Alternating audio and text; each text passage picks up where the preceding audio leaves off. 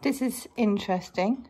A minute ago my eye was really twitching. I was just getting ready to tape it, but it's not twitching anymore. It's just very weepy. So I just had a shower and washed my hair, and one of the things that you don't realise is that your eye doesn't shut against soap.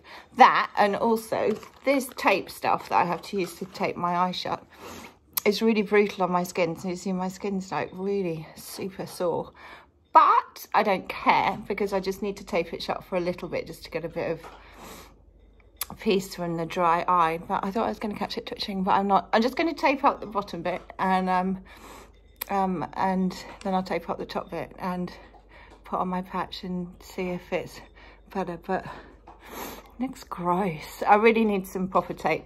I know, I'm sure there is some somewhere that is nicer, but I can't find it in Boots. Also, eye patches. You can't buy an eye patch anywhere. I got this from Amazon, but I couldn't get one in Boots, couldn't get one in any opticians, and I was like, I want to look like a pirate, but I don't want a plastic one. Save the turtles. I'm just going to strap my eye up and see if that helps.